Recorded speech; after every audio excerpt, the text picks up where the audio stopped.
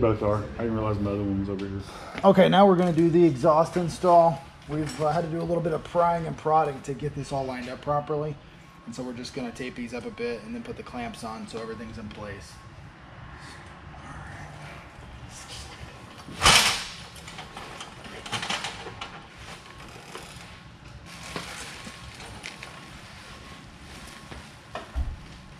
You in? Nope, not yet. Oh God, so close.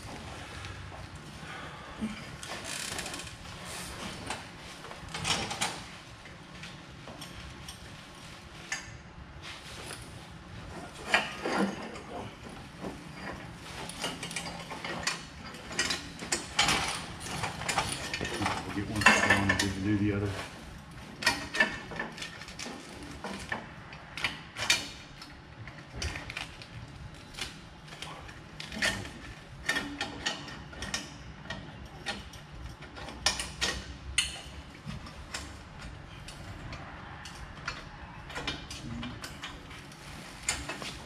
Got it.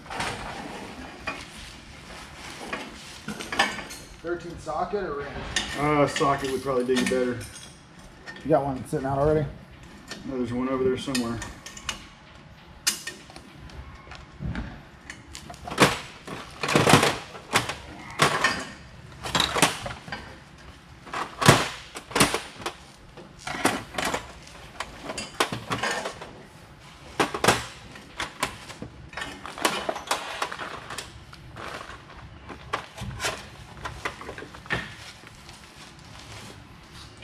That's 15s.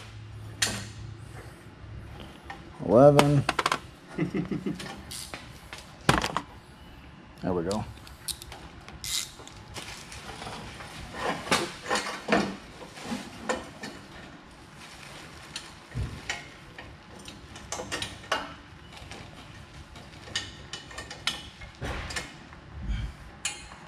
Oops, sorry. Smack on my head there.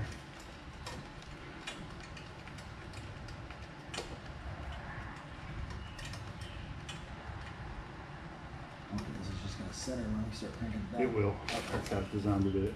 That's going to be it. Yeah. Oh yeah, I forgot it.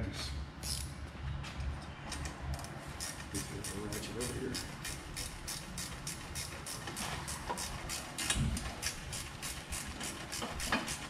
That's close. Yeah, And they then, don't feel for us in it. where do you think I should put that? I would put it right about there.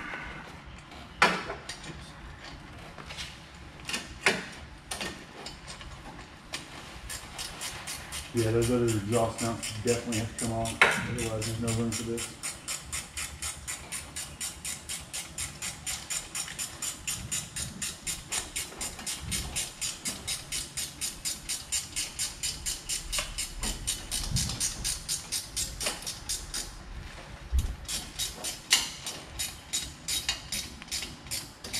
That's good for now, just to hold it.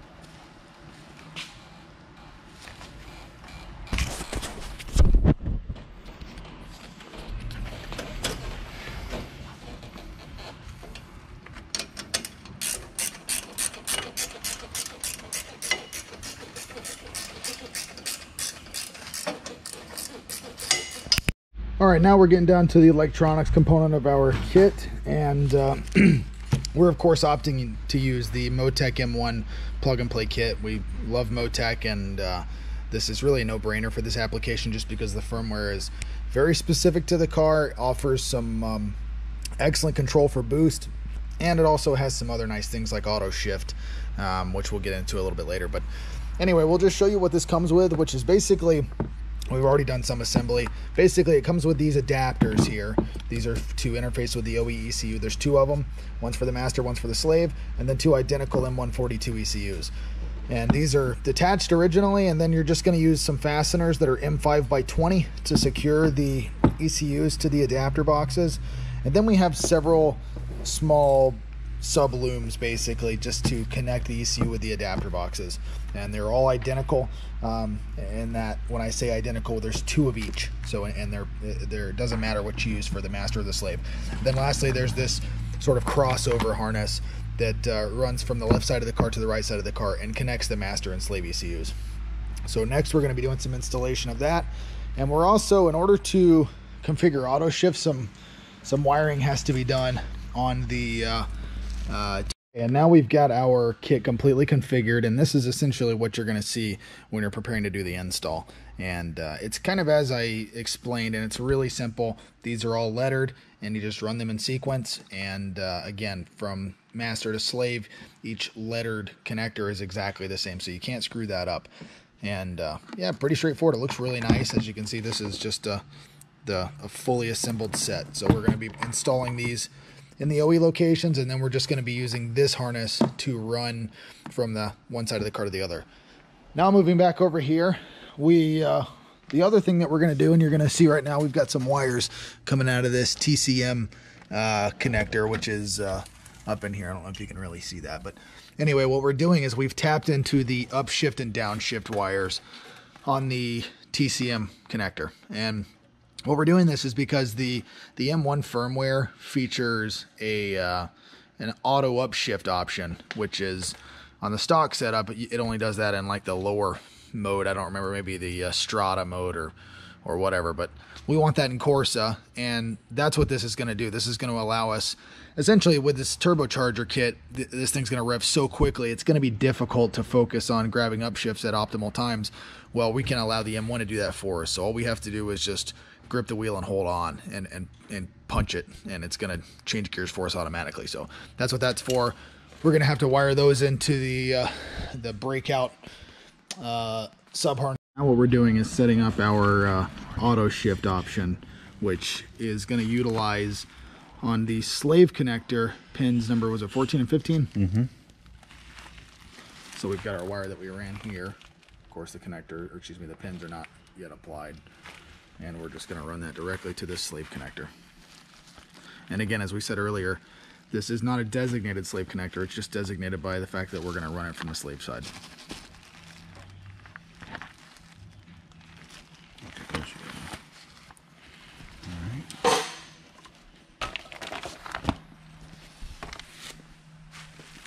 Okay, so now we're just getting ready to do that install. And again, you're just using the correct connector for this. Excuse me, the correct pin for this connector. Wrong one. There we go.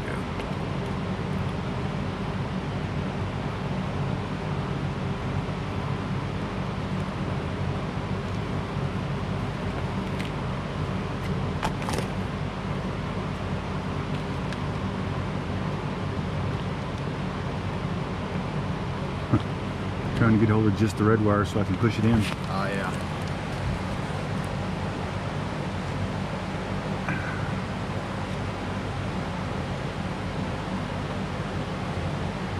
There we go. I think. Maybe not. What we're doing is just looking for that feeling of a firm seat and then checking on the connector side to make sure.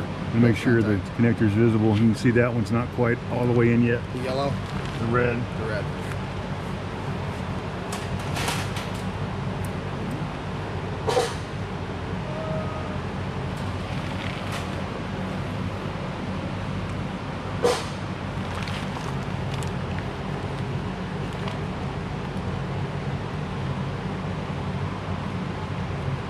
There it goes.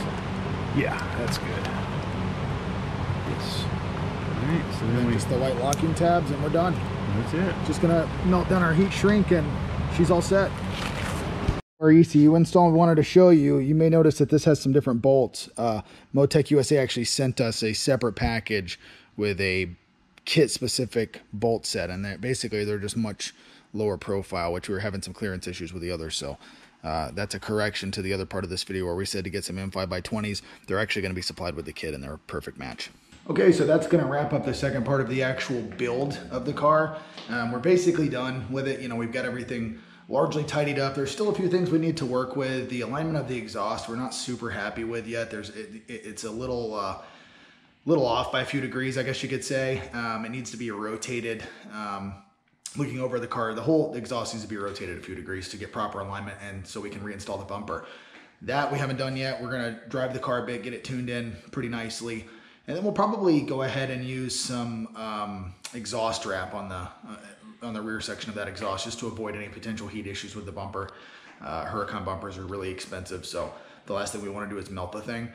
And so next we will document how we address this alignment thing, because we've tried to remove the exhaust, refit it a few times, and we're just not quite happy with it. It's close, but it's not perfect. And you know, you definitely want to have everything perfect on a car like this. So next, what we're going to get into is driving the car. We're going to do some in-car footage, and we're going to go over tuning and changes that we're making and show you some of the features of the car. We'll show the auto shift.